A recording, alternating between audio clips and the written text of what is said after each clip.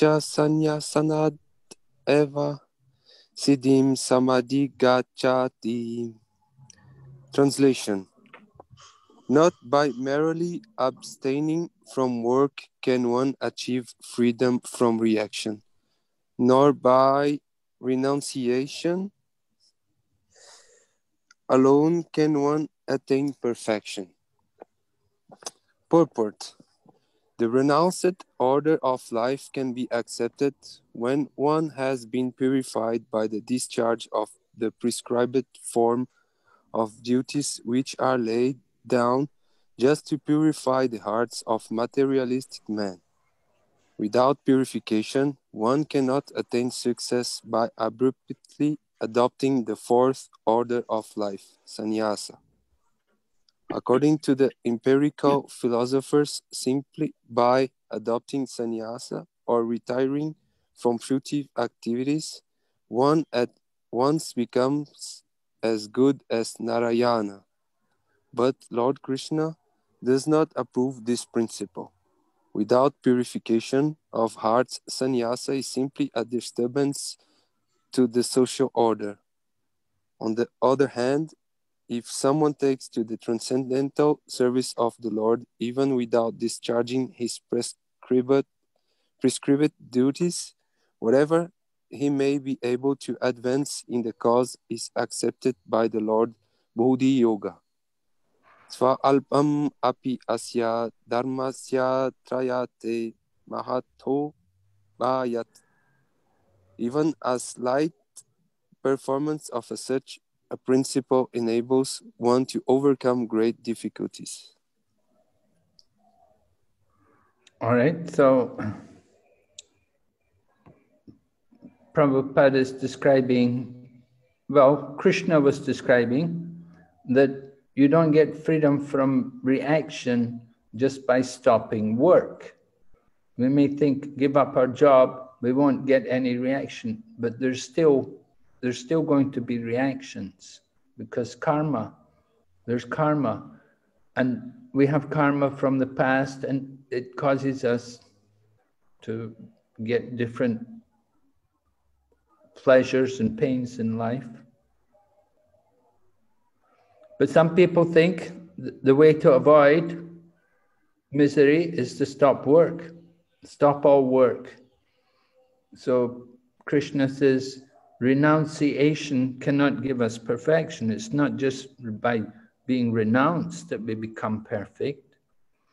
That's not on either. You see, Krishna's encouraging Arjuna to work. He wants Arjuna to fight. Arjuna's got the idea, Arjuna's thinking he should avoid the battle, he should avoid the fight. But Krishna's pointing out, well, if you don't work, you're not going to get free of reactions. You're still going to have reactions. You still have karma. And you have to know how to deal with it. And so we can't stop work anyway either. You can't stop all the work. You have to do something. Everyone's forced to act. You're still going to eat. You're still going to move around. You're not going to stop and do nothing. You can't stop. So moving, you get reactions. The karma is going to come. So some people think maybe become a sannyasi, become a monk, we'll get away from everything. But Prabhupada points out that's also difficult. You have to prepare for that. You have to, first, without purification, you cannot abruptly become a sannyasi. You have to prepare. There's preparation. So you practice the preparation, just like some people, they do brahmachari first, and they're brahmacharis for a long time, and then they take sannyasa. And other people, maybe they're grihastas, and then they become vanaprastha. And then from vanaprastha, then they become sannyasi. Just like Prabhupada was a grihasta, and then he was renounced from the family. He was away from the family for some time. He was living in Vrindavan and doing different things. And then he took sannyas. So not that you leave home and then the next day you take sannyas. You have to prepare. You have to prepare for the detachment, cultivate the detachment, takes some time. You have to purify the heart. But what is better is to do transcendental service. So at the end of the purport, Prabhupada talks is take to the transcendental service. Even we don't do our duties, but if we do some service for Krishna, what Prabhupada describes here, Buddhi Yoga, then a little advancement on the path will save us from the danger. That's another verse in the Bhagavad Gita. In the second chapter, we had that verse. Swalpamapyasya dharmasya trayate mahatobaya. In this endeavor, there's no loss or diminution, and a little advancement made saves us from the greatest danger. The danger is that we have a human body, and if we don't use it properly, then the next life we may be degraded to the animal body. So that's very bad. If from a human body you become a dog or a pig or something in the next life, that's terrible, very bad. So what's better is to make a little advancement. Even we're not able to go back to Godhead, but if we make a little progress on the path, that will save us from becoming an animal in the next life. That's very regrettable. From the human life, if you have to become an animal in the next life, not good.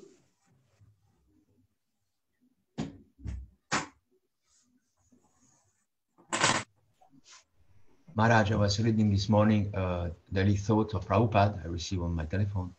And he was saying that if you chant Hare Krishna, you do your duties, but still keep your bad habits and thinking, oh, anyway, I chant Hare Krishna and Krishna will purify me. It's a very bad attitude. Still keeping my bad habits, thinking that Krishna will take care about it. So, and he said, in your next life, you will take birth as a monkey or an animal in Vrindavan. Yeah, it's not the way it has to be. Yeah, so, right.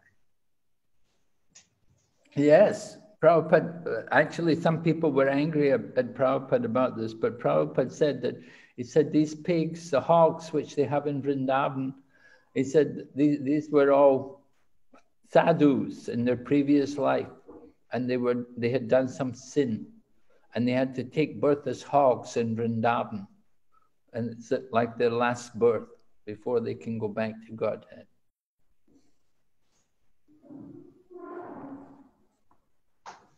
Some people were very upset Prabhupada had said this. But Prabhupada speaks the truth, you see. Prabhupada doesn't hide the truth. He's telling the facts, because people do these sinful things. And if they do something sinful, then can it go back to Godhead? Just like you said, somebody's chanting Hare Krishna, but he's also doing sins. So he's not going to get the benefit of the holy name. That's like building a fire, but pouring water on the fire at the same time. Or it's described to be like the bathing of the elephant. The elephant takes bath and then throws dirt over his body. So people sometimes they come to Mayapur here, and they bathe in the Ganga, and then they go on and do more sinful activities. And then they come and bathe again in the Ganga. So what's the use? They didn't change their heart. They didn't change their heart, so they're not going to get out of material life. And they may even take animal bodies because they're sinful.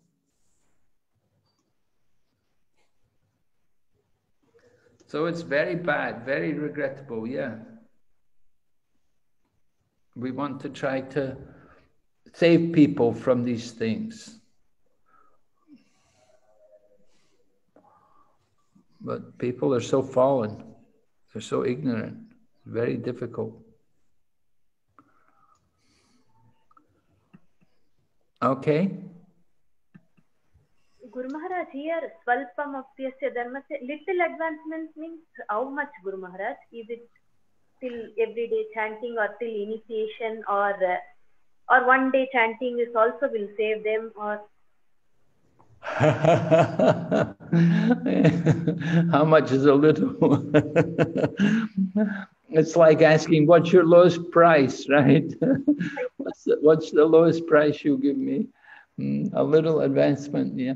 Well, Prabhupada did say, somebody just takes prasadam, they eat prasadam, you know, one time, it can save them. Or somebody chants Hare Krishna mantra one time chanting the holy name, it can save them. It gives them the chance for, again, the human life. So it can be really very small. Swalpam, alpam. Alpam means very meager, very small. So they didn't do much at all. They only chanted maybe one time, but they chanted. So that the seed of bhakti is there. They'll get the chance to go on, to continue. But we saw Bharat Maharaj. Bharat Maharaj, of course, he's the example of somebody who fell down. Now, he was a very advanced yogi. He was very advanced, but somehow he got attached to the deer, and so he became a deer in his next life. So we don't want to take the risk. We don't want to take any chances. You know, a little advancement. How much is a little? If it's so meager, if it's so small, then, you know, you won't be put in a very good situation. You could not expect to get a very good situation where you could cultivate Krishna consciousness easily. It would be difficult.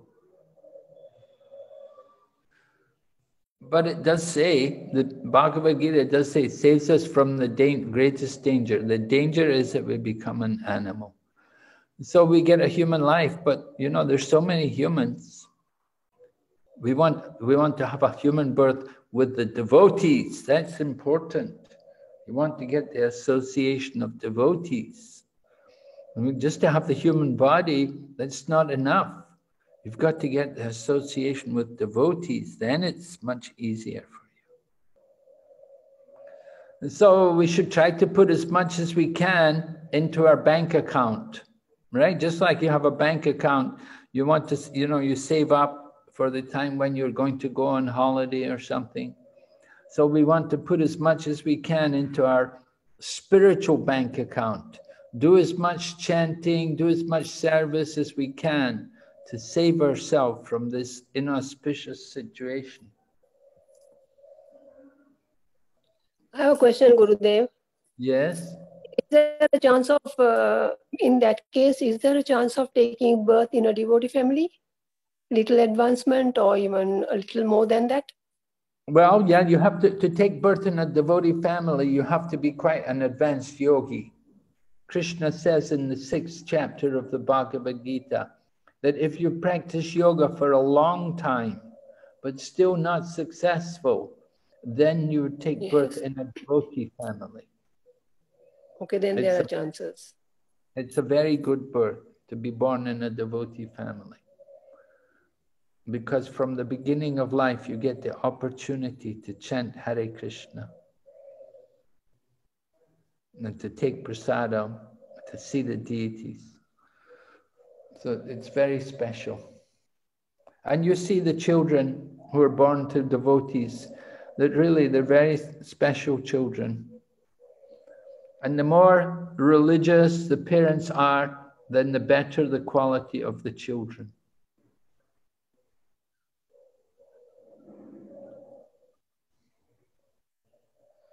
Okay, thank you, Gurudev. Guru Maharaj, one more point here. They are saying even without discharging his prescribed duties.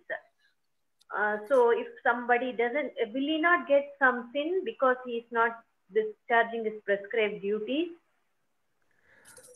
Well, the point is that if you've taken up devotional service, then all of your duties can be forgotten about because you've taken up service for the Supreme Lord. So you're no longer obliged to do these prescribed duties. They can be overlooked because you've taken up the higher purpose in life, which is to do service for the Supreme Lord. Just like you may be a debtor, you may have debts, but all your debts can be wiped, they can all be overlooked because you're doing service, you've taken up devotional service. You no longer have material responsibilities. Just like Prabhupada explains, for somebody who is a sannyasi, he said he's a walking dead man. You know, you may have had a wife and children before, but once you become a sannyasi, you have no longer any responsibility to them. You know, Prabhupada was married and he had 5 children, but after he became a sannyasi, he doesn't have to worry about them anymore because he's a sannyasi. He's freed from these material responsibilities. So prescribed duties are like that also.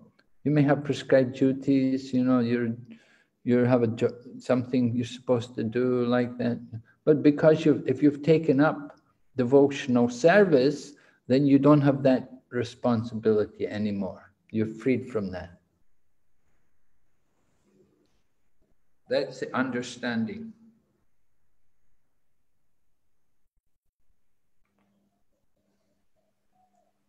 Yes, Guru Maharaj. But if they prematurely, if they are not very advanced in devotional service and prematurely they give up prescribed duties, then it's not good, Guru Maharaj, or still it's okay? Well, of course it's not very good, but it's good that they tried, even though they were not successful. And Krishna says, you know, that they tried to do something, and even though they didn't do it, they didn't succeed. But okay, they have to come back and take up their duties again.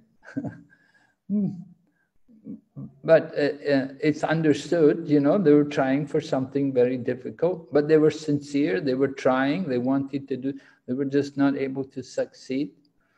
So it's accepted. You know, many people may try, they don't all succeed.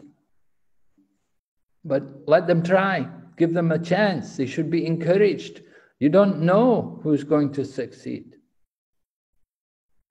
But somebody's sincere, they wanted to try, and they prepared themselves, you know. They prepared, they practiced, and they were ready, but still they found it difficult. Just like Prabhupada explains, he said it was difficult for him to leave his family. It was difficult, you know, for some time, you know.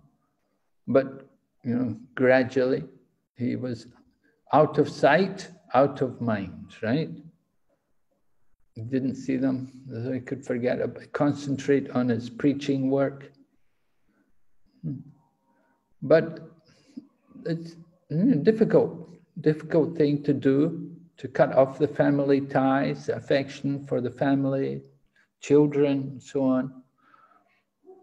But it's necessary, ultimately, for spiritual life.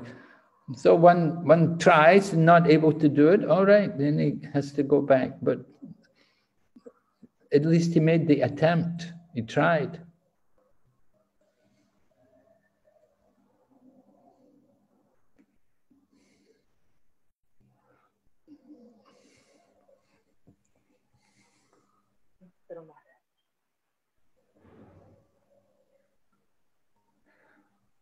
So in ISKCON, we see, like in our own society, they've had some, you know, we had a number of failures, people taking sannyas. So they've made a lot of different rules and restrictions now about it, about who's able to take sannyas and the requirements, what they have to meet before they can do it. And now that it's much better than it used to be. You see, in Prabhupada's time, the men were very young, and so it was difficult for young men. You know, when a man is 20 or 25 or 30, he may have the mood that he wants to take sannyas, and he may take sannyas, but then when he gets to 40, then he may think again about it, he changes his mind, you know, he may not want to continue. So sometimes it happens like that. You know, when they get to midlife, when they were very young men, they want to do it, but then in middle life, they think, you know, maybe it's not so right, maybe it's not so good. They change their mind, go back, which is not supposed to happen, but it happened. It did happen. So nowadays in ISKCON, you know, people have to be a bit older before they can take sannyas, before they can renounce. And similarly for people becoming full-time devotees, like who want to live in the temple and become full-time devotees, they have to come regularly for some time, and they have to understand. You know, previously in Prabhupada's time, people could come one day and the next day move in the temple. You know, it was very sudden, very premature. So some people would come and they'd come for some time, then they'd go. So nowadays what they do, people come and, you know, they have to come for quite a while, and they have to understand more and try everything out, and people get to know them. Then they can understand who's actually qualified for this. And even nowadays for initiation, it's like that also. That sometimes we find people coming for initiation, they want to get initiation, and they come to get initiated, and after initiation you don't see them again. They just disappear. So they like to make sure that people who come for initiation nowadays should be qualified, and they do things, they have different things, like they have a disciple course, and you have to get recommendation from the temple authority. These kind of things are done nowadays before you can give initiation. This way, you know, people can understand properly what they're coming into, what they're getting involved in. You know, sometimes people would come and they would surrender everything, and they would give everything, all their money and everything. And then when after some time they wanted to go, they say, I want my money back. You know, after they've given everything, then they come and then say, no, I want all my money back. I give you that money, I want it back. So many difficulties like that. So we're very cautious nowadays. Understand? Yes, Guru Maharaj. Hare Krishna, Maharaj. Yes. Maharaj, in 4:24, it says, a Krishna conscious person is always dovetailed with the supreme desire. And in 3:30, it says, the living entity is to become subordinate to the desires of the Lord. So Maharaj, what is the desire of the Supreme, Maharaj? Well, the desire of the Supreme is that we should all become his devotees. We should engage in his service. What does Krishna say in the Bhagavad Gita? Krishna says, surrender to me. He says, give up all material religion and surrender to me. I will free you from all sinful activities. Then in the 9th chapter, at the end of the 9th chapter, you have the most confidential knowledge. And Krishna said, engage your mind in thinking of me, become my devotee, worship me and offer obeisances unto me. This is the most confidential knowledge. So Krishna has these kind of desires. He said, all that you do, all that you eat, all that you offer and give away, as well as all austerities you may perform, they should be done as an offering to me. So that's Krishna's desire, offering things to him. Like he says, patram pushpam phalam toyam, offer a leaf, flower, fruit, water with love and devotion. You could say that's Krishna's desire. Krishna's desire is that we become devotees. And he's telling us what we should be doing, what should be our activities. And so, of course, he comes in the Kali Yuga as the Lord Chaitanya Mahaprabhu to tell all of us to chant the holy name, that you have to chant the Hare Krishna mantra. Lord Chaitanya spoke the Shikshastikam. He said, Kirtaniya Sada Hari, always chant the holy name. That's the Lord's desire. And we should try to fulfill his desire. We should chant.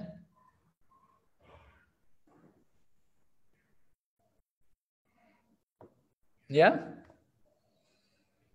Yes, Maharaj. Thank you so much, Maharaj.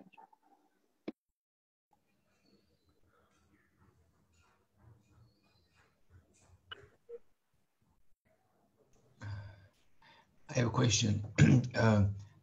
Lord Chaitanya Mahaprabhu became a sannyasi quite young, huh?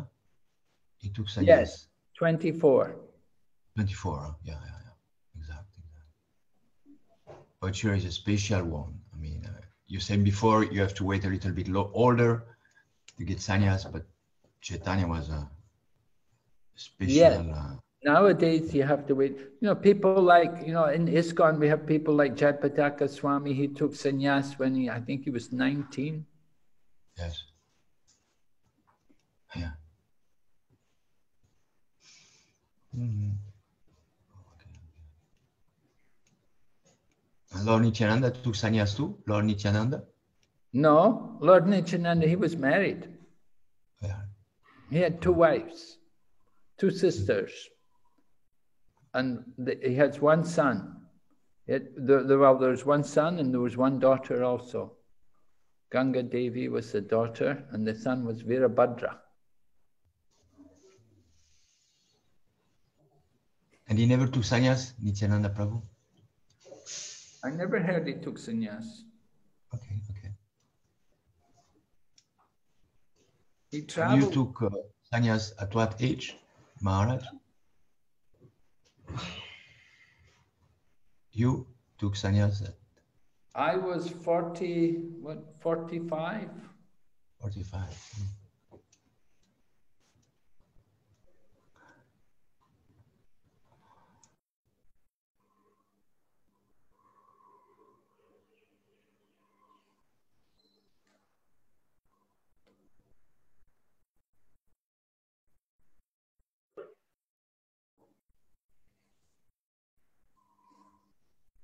Okay, next verse, maybe Tanmay Prabhu, do you want to read this? 3.5? Sure, Mataji. Nahi kaschit kshanam api jatu tisthati akarma kriti karyate hi avasa karma sharva prakriti jair gune. Everyone is forced to act helplessly according to the qualities he has acquired from the modes of material nature. Therefore, no one can refrain from doing something, not even for a moment. Purport. It is not a question of embodied life, but it is the nature of the soul to be always active. Without the presence of the spirit soul, the material body cannot move. The body is only a dead vehicle to be worked by the spirit soul, which is always active and cannot stop even for a moment. As such, the spirit soul has to be engaged in the good work of Krishna consciousness. Otherwise, it will be engaged in occupations dictated by the illusory energy. In contact with material energy, the spirit soul acquires material modes. And to purify the soul from such affinities, it is necessary to engage in the prescribed duties enjoined in the Shastras. But if the soul is engaged in his natural function of Krishna consciousness, whatever he is able to do is good for him. The Srimad Bhagavatam 1.5.17 affirms this. Tyaktava sadharmam charanam bhujam hared bhajan apakvotha patit tato yadi yatra kva bhavadram abhud amusyakim ko bharta apto bhajatam shadharmata. If someone takes to Krishna consciousness, even though he may not follow the prescribed duties in the Shastras or execute the devotional service properly, and even though he may fall down from the standard, there is no loss or evil for him. But if he carries all the injunction for purification in the Shastras, what does it avail him if he is not Krishna conscious? So the purificatory process is necessary for reaching this point of Krishna consciousness. Therefore, sannyasa or any purificatory process is to help reach the ultimate goal of becoming Krishna conscious, without which everything is considered a failure. So you can see this verse, Prabhupada quotes this verse in relation to what we were talking about, that even a person may fall down from the standard. There's no loss. There's no harm. But if somebody else, they just simply follow all the duties of the Shastra, but they don't develop their Krishna consciousness, and what's the good? And so the attempt itself is good. To make the attempt to try to become Krishna conscious, to become surrendered and to get free from Maya, to get free from material entanglement, that is very good. And so this verse is interesting because it shows the nature of the soul. Nature of the soul is to be active. And if you try to make yourself inactive, you try to do nothing, then it doesn't work, because it's the nature of the soul to be always active. We like activities, we want to do something. And if we're not doing something, then we will be engaged by the material nature. The material nature will force us to do something. The material energy acts on us, and we get up, we walk around, we do things, talk. So many activities. You cannot just simply do nothing. We're always breathing and talking, and so many activities always going on. Even when we sleep, the mind is still so active.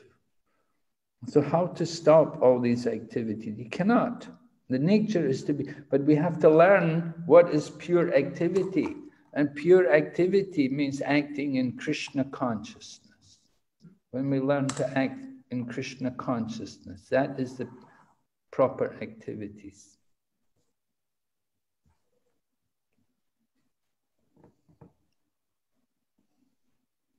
Right? Karma, Krishna karma, Prabhupada calls it. In the 11th chapter of the Bhagavad Gita, Prabhupada describes Krishna karma, working for Krishna, doing everything for Krishna. Vaishnavis taking care of her daughter and her husband and cleaning the house and cooking, and it's all for Krishna. Everything in Krishna consciousness.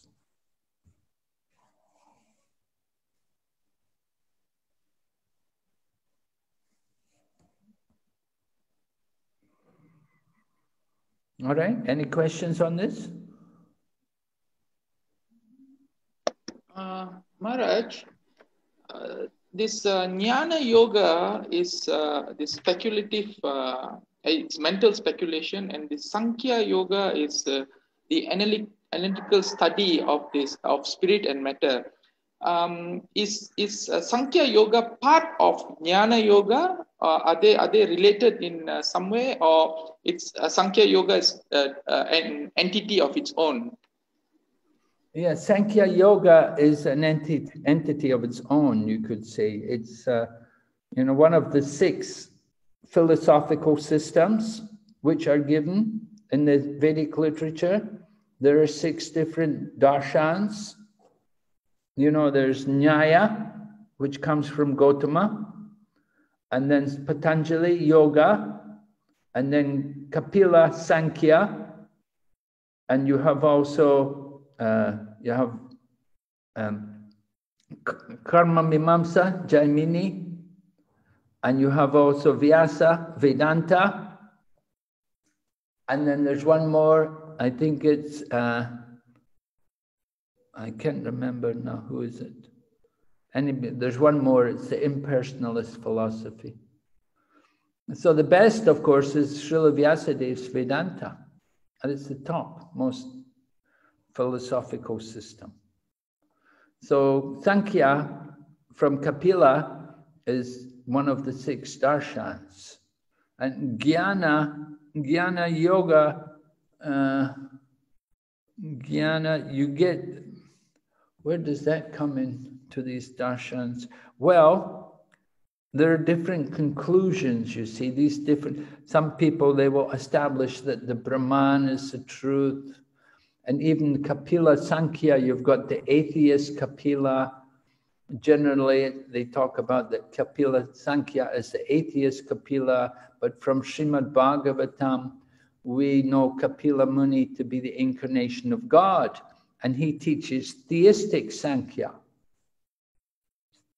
That's in the Srimad Bhagavatam. But ordinary people who know about Sankhya, they only think about the atheist Kapila.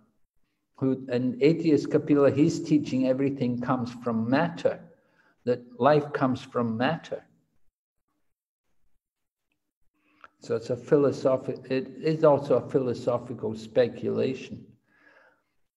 And you'll see like the Ramakrishna mission people, they describe themselves as Vedantists. So Vedantists means Gyanis.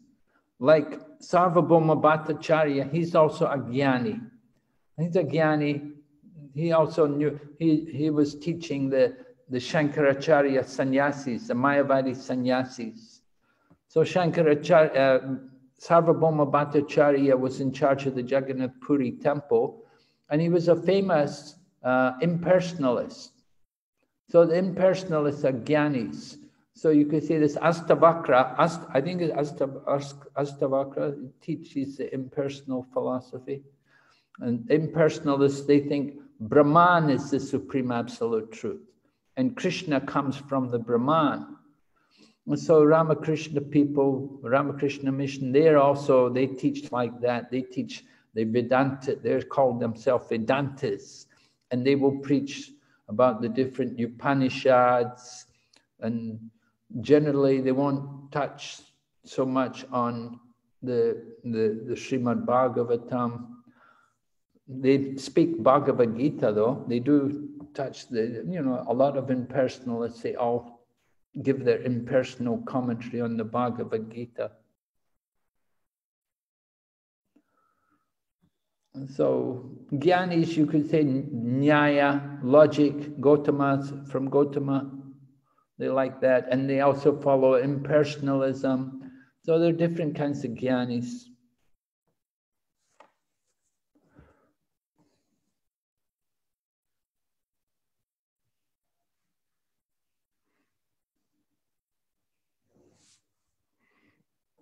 Yes? Are you there? Yes, Maharaj. Yes. Okay. Thank you. Thank you, Maharaj.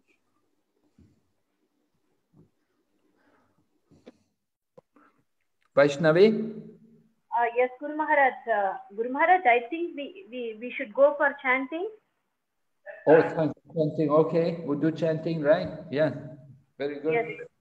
Thank you for reminding. Yeah. Jai Shri Krishna Chaitanya Prabhu Nityananda Shri Advaita Gadadhar Shri Vasadi Gaur Bhaktavinda. Hare Krishna Krishna Krishna Hare Hare Hare Rama Rama Rama Hare Hare Hare Krishna Krishna Krishna Hare Hare Hare Rama Rama Rama Hare Hare Hare Krishna Krishna Krishna Hare Hare Hare Rama Rama Rama Hare Hare